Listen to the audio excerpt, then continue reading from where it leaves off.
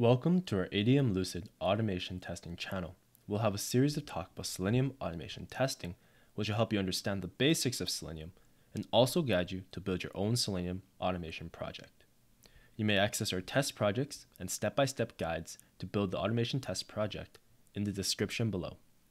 Feel free to subscribe to our channel for any new videos and updates. In today's video, we're going to discuss how to use Selenium Load Test with JMeter. So a load test is a type of performance testing that evaluates the behavior of a system under specific conditions, such as high volume of concurrent users or a heavy transaction load. The purpose of load testing is to ensure that a system can handle its expected workload and performance requirements. We will show user interface load testing with Selenium using JMeter. So what are concurrent users? Well, concurrent users refers to the number of users accessing the system simultaneously. So in a load test, you can simulate a realistic number of concurrent users to assess how well the system can handle the load test or the expected load. This metric helps evaluate the system's performance under peak usage conditions. Load time. So load time, also known as response time, is the duration it takes for the system to respond to a user's actions. It includes the time taken for the server to process the request and send back the response.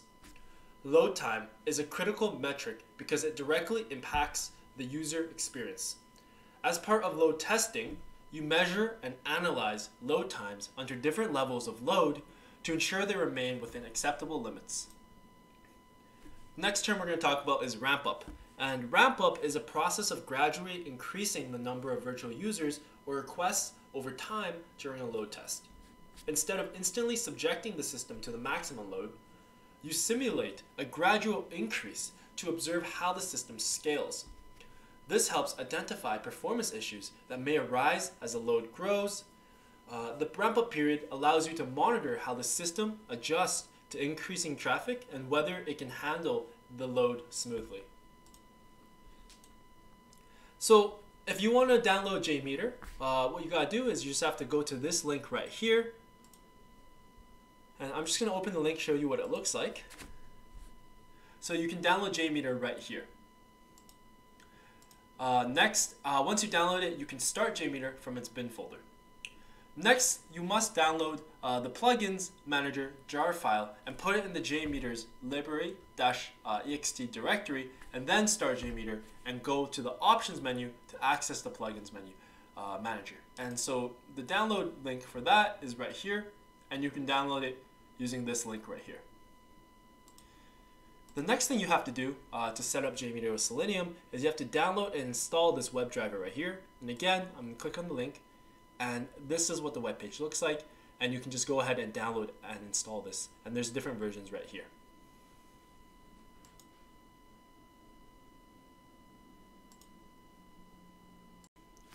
Okay, so now I've downloaded JMeter and I installed the package manager. And now I went to the bin folder and I opened up JMeter. And when you open up JMeter, this is the interface that you see. Right here, what I did here was I added a new thing right here called test plan. So you just go here, or you just go here and you go add, and I have something called test plan here. And under test plan, I added a thread group. And to add a thread group, you right click the test plan, you go to add, you go to threads, and you add a thread group. And so I did that right here. And within the thread group, I added some other things in order to start our own project.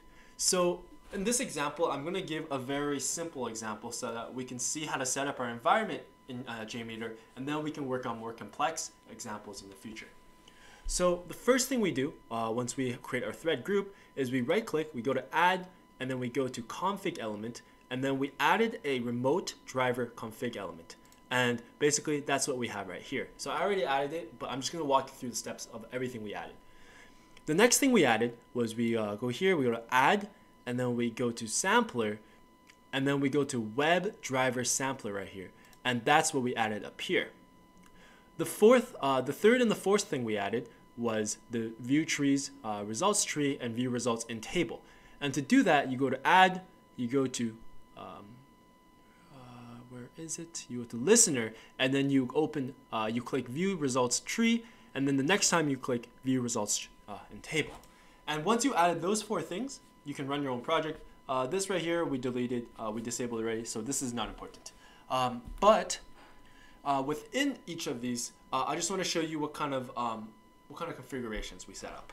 So first, we can go to the remote driver config, and here I pasted a localhost URL for the Selenium grid right there, and then here I selected the different check boxes depending on our needs. And after that, since we're using Chrome in this analysis, I went to Chrome here and I added additional argument here. And this is the argument I had, remote allow origins right here. So that's important. Now, the next thing we did was under WebDriver sampler here, this is the default code that comes along with JMeter. And to keep it simple, we didn't add anything to this. We just changed the browser URL right here to the browser that we want to test.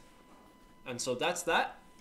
And next, in order for the listeners, view results tree and view results in table, there's not much you need to edit. So these, you don't have to do anything.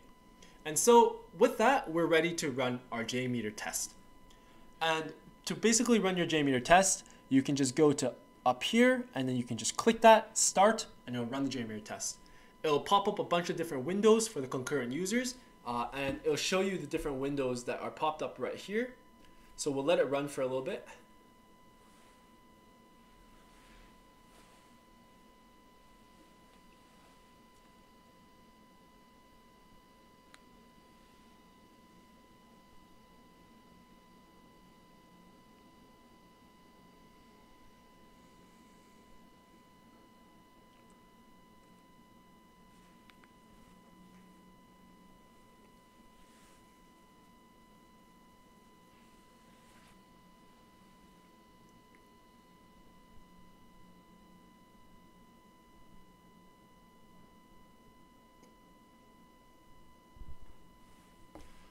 And yeah, so once we have this run, we can go and look at some of our results, and we can just click on each of these results basically right here, and it'll basically tell us how each of the results or each of the concurrent user worked out.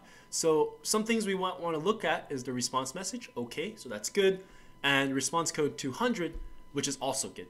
Some other things that might be interesting to look at is the load time. And yeah, so that's the view results under tree. You can put this into a table if you go to this right here, and this table makes it a lot easier to see. So we see that we specified 20 concurrent users, and we specified that right here in the thread group right here, where we specified 20 concurrent users. We specified a ramp up period of 5 seconds, and we have 1 loop. So that's what we specified here. And in our results, we see 20 concurrent users, and we see the results from each of the users. So all their statuses are good. This is the sample time, which is equivalent to the response time. And we see the response time for each of them. And we see the latency, we see the bytes, and so on. But yeah, so that is basically how you can use JMeter to start your own little analysis of load test analysis. If you found this video helpful, please give this video a like and subscribe to our channel. And we look forward to seeing you next time. Thank you.